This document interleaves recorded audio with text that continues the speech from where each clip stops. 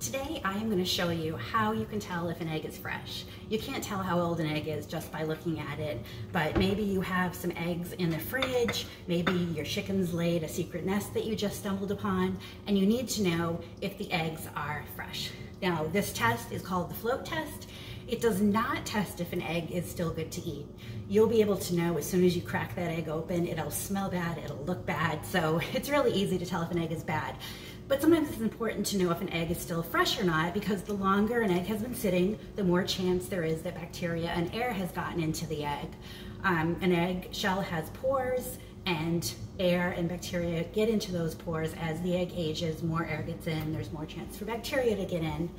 And as the egg ages and fills up with air, the inside moisture evaporates and the egg starts to float, so it's more buoyant.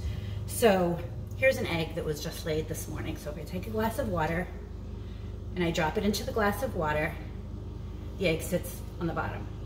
No air has had time to get into the egg yet.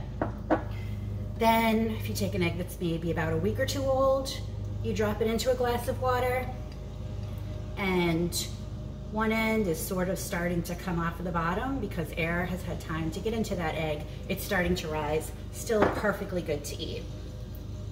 Now, fast forward maybe a month or two. If you don't wash your eggs and you refrigerate them, they can last for months and months in the fridge.